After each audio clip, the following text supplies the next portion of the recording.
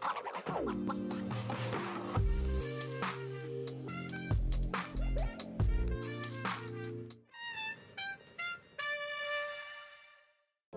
everyone! We're so excited. It is June 1st. Welcome to our June 1st release. Yeah, it's a big one. It's a big one. We have been dropping hints for a very long time, teasers here and there, and we're just so excited to finally be able to tell everyone what we've been working on these last few months. If you are checking out our website right now, you will be able to see that we have dropped we're so cool, dropped our Sin Refresh fountain pens over here, and also our ceramic ink series.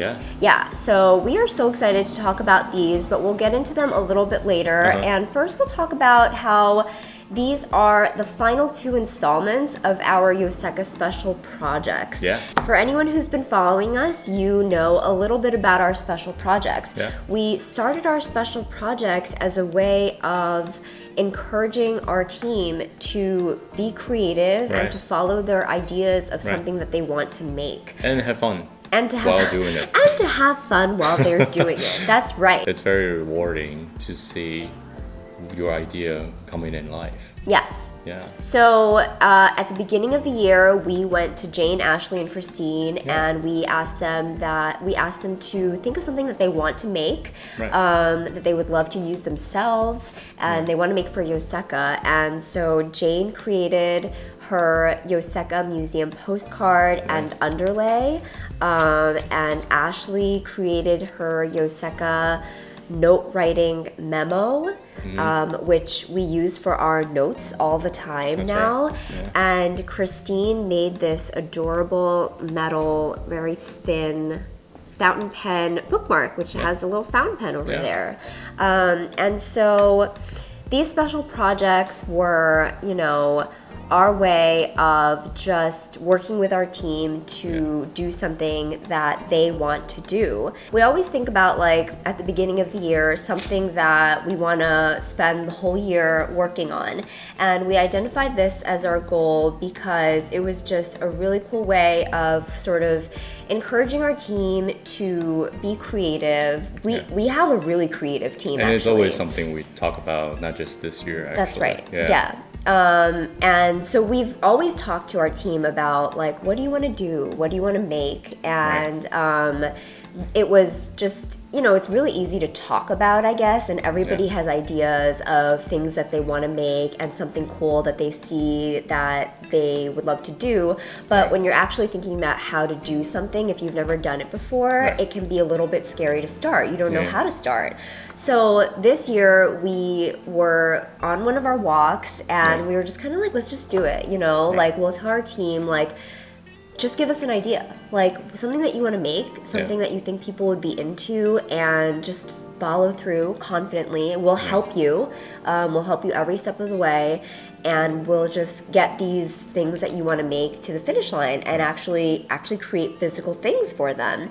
And so we were so happy, so proud of our team that they actually created these 3 things. And I guess this release is like a continuation of that.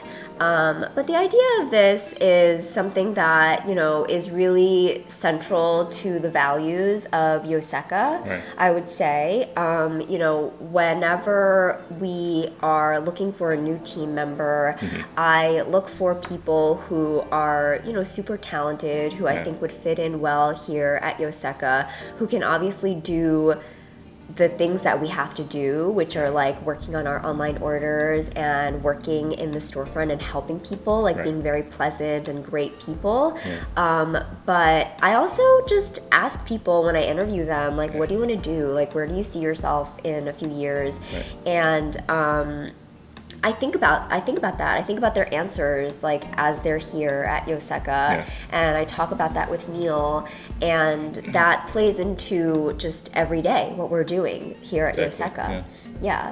So, you know, every day once we finish working on our online orders, we turn to our team and we think about, what do you want to do? You know, What do you want to spend your time doing? What do you enjoy doing? Yeah, what's the most fun out of it? Exactly. Yeah. Yeah, and so far, like, everybody has had like very different things that they're geared towards, and you know, for example, Jane was always like, she's going to grad school now, right? So she was always like super good at researching things, and she had a research background. Yeah, so she loved writing blog posts. yeah. Right, so at the end of the day, what she likes to do is doing research blog posts. Yeah. Yeah.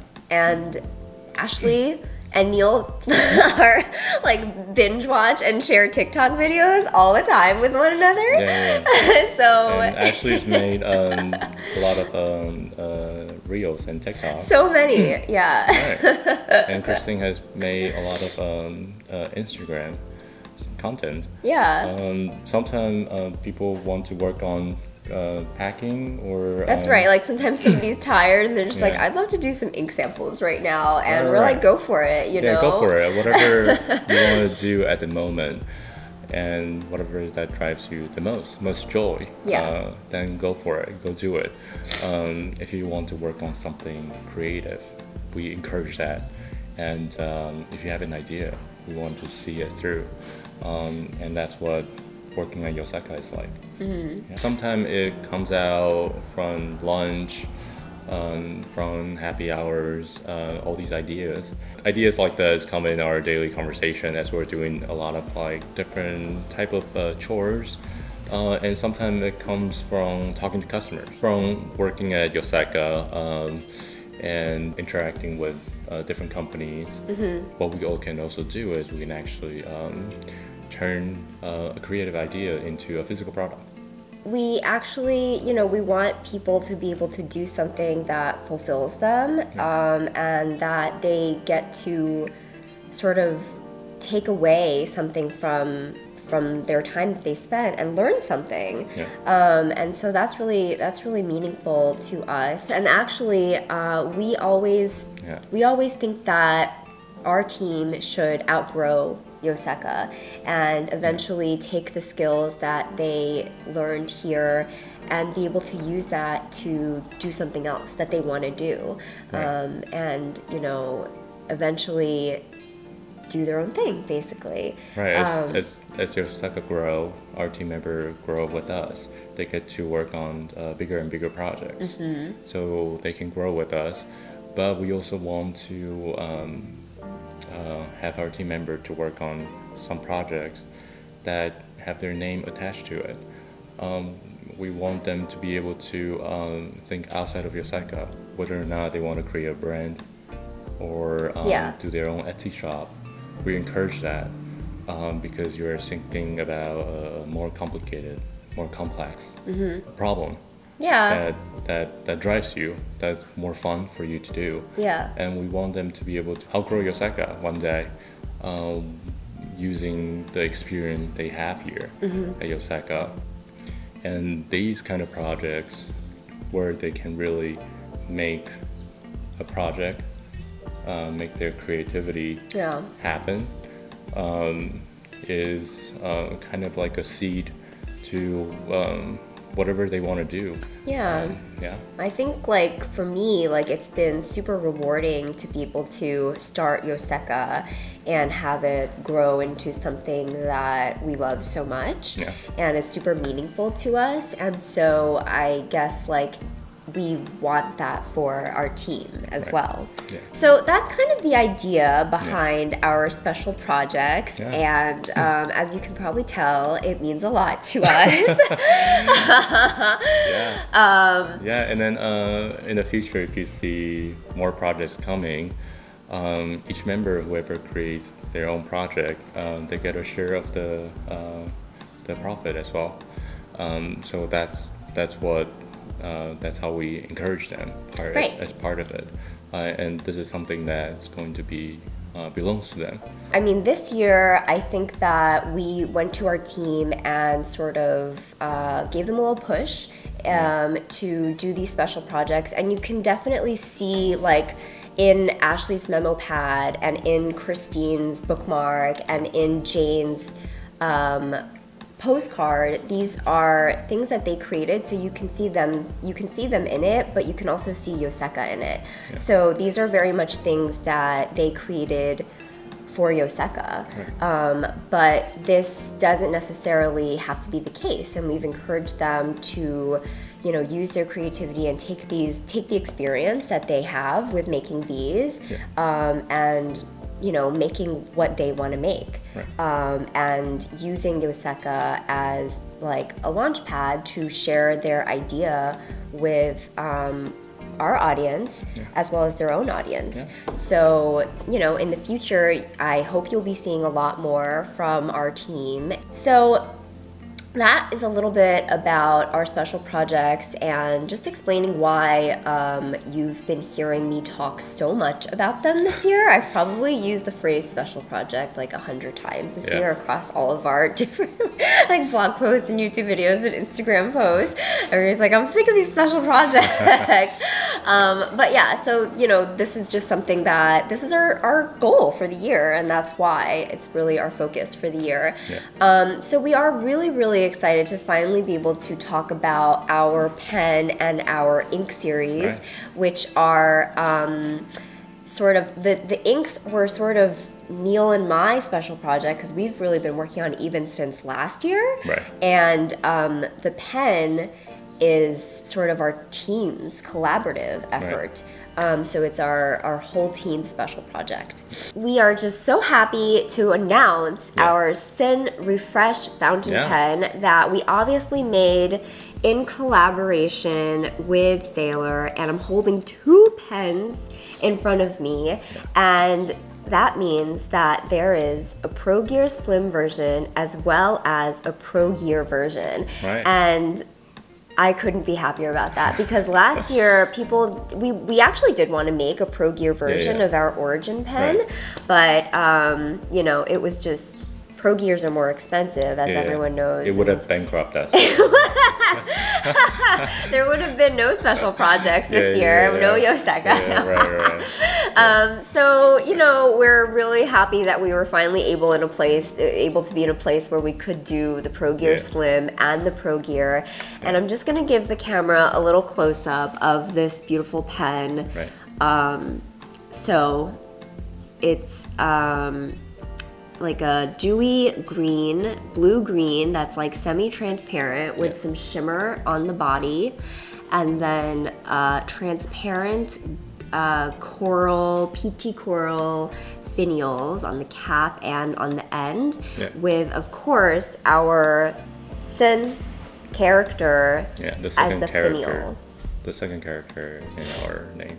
Yes, that's right. So for anybody who got the Origin pen, you'll know that you have the Yo character on your finial, and this has the Sin character on the finial. Yeah. So, little wink wink for what's coming. You know what we're doing now. And they're limited. So. Yeah, they're limited production. But so this pen is obviously, it's called Refresh because our Origin pen was all about, you know, sort of looking at how Yoseka started and recognizing all of our early partners who really took a chance on me and Neil in the beginning. And Refresh is all about where we've come, our current team, and it's a celebration of everyone on our team and this amazing group of people that we've assembled here at Yoseka. And actually the colors of the pen were chosen by Soraya. You know, she wanted to do like a new take on our original green of Yoseka, which is obviously, you know, you think Yoseka, you think green, or at least I do, but she definitely wanted to take it in a different direction. And then these finials, these coral peach finials, are just Soraya. Like, if anyone knows Soraya, if you follow her on Instagram, even if you've never met her, you'll see this color repeatedly used in her artwork, and just she just loves this color. Her clothes. Her clothes. She has like so many peach outfits, and my mind just goes to these like peach corduroy pants that she has. Yeah, this could be what she's wearing today. This could be what she's wearing today. Yeah. And so she was absolutely essential in putting this pen together. She picked these colors for us. And, you know, we just thought, what better way to celebrate our team and how far we've come from just me and Neil to this amazing group of people than, you know, having Soraya, our first ever employee, help us choose the colors for our next pen. Right. I'm loving this pen, and I'm excited that, you know, we'll be able to share it with you, and whoever has both, wow, like, that's incredible. Thank you so much for supporting us and, you know, thinking that our pens are worth collecting. That's very special to us. Yeah. So that is, of course, our Sailor Refresh Sun fountain pen. And then our ceramics ink series is something that Neil and I have been working very hard on, and it's not just Neil and me, obviously, like the team has come together to work on these inks as well, because it's 8 inks.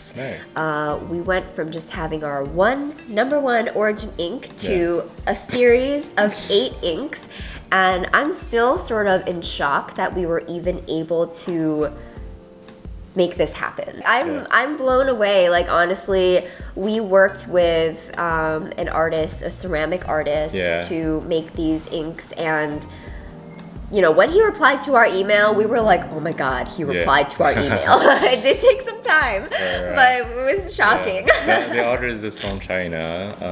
His name is Li Yan Xun. And he's a ceramic artist, and he spent decades on his ceramics work. One of his most significant research that he's put together is kind of rediscovering these colors used in different Chinese dynasty. So in different times, a blue in Song Dynasty, sometime 500 to 1,000 years ago, they were documented in a way that right now it's a little hard to reproduce because the mineral was not as pure back then when it comes to extraction, or the meaning of the word was different than what it means right now. So he spent 10 years coming up with a system, putting together with all these different colors from the history, and then right now you have a modern way to recreate these colors that's used in a lot of famous pieces. A lot of them are in museum right now. He selected these particular 8 colors for us because he felt that they were the most representative across the different dynasties.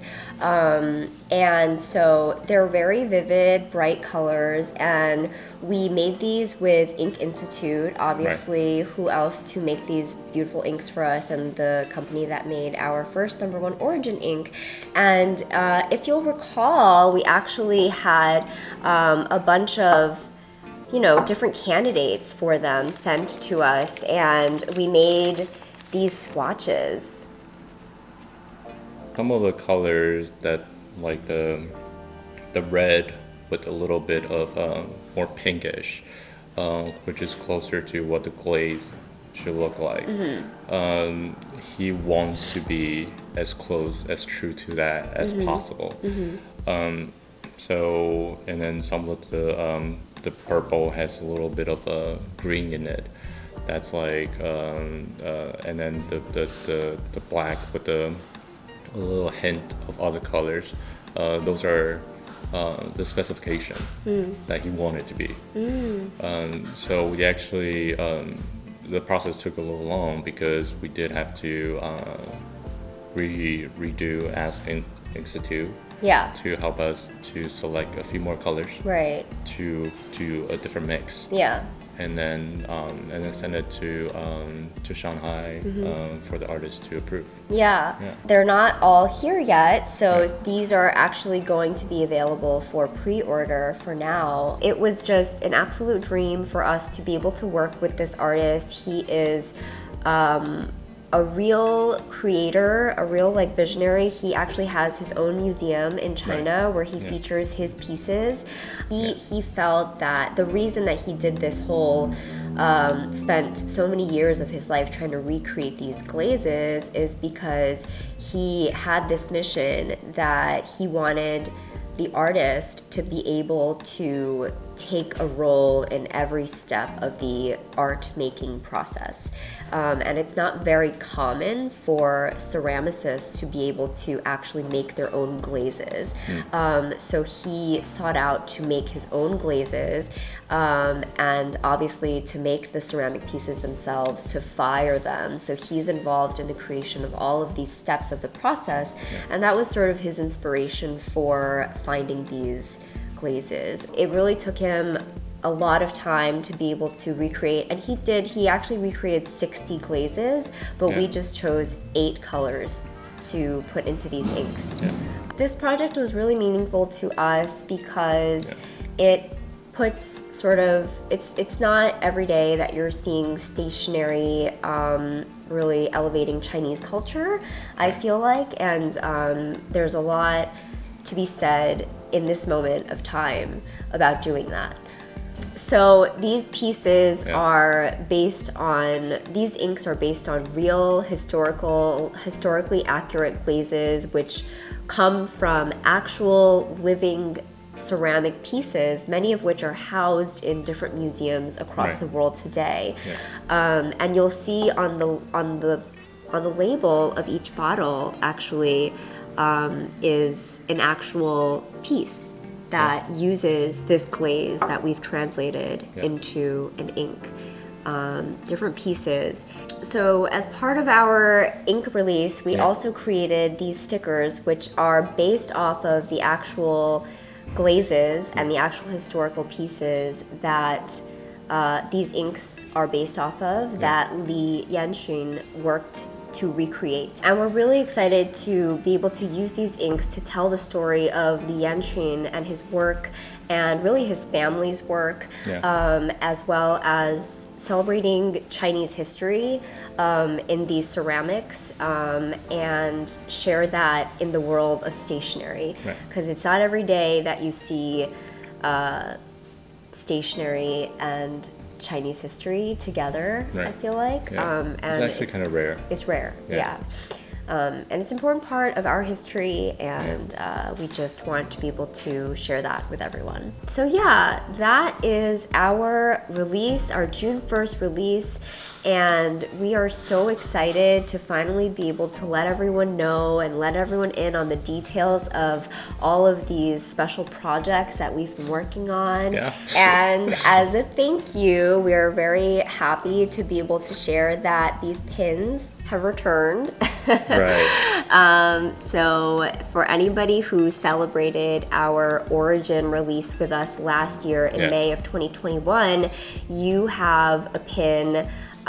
You probably have a pin that has the first character of our name, the Yo, and our second pin is in the colors of our refreshed fountain pen that Soraya chose, and we will be including this pin with the second character of our name in all orders starting midnight on June 1st. Whether or not they contain any of these items in these series, just any order will get one of these as a thank you, because truly this would not be possible to put together if it wasn't for you. If it wasn't for you, Neil and I would still be doing pop-ups every week in the out of our car and making our own furniture and crashing on the couch every night on Sundays. So thank you all for watching this and for getting excited with us, for following these stories, for supporting our team and making this all possible. Thank you. Bye. Bye.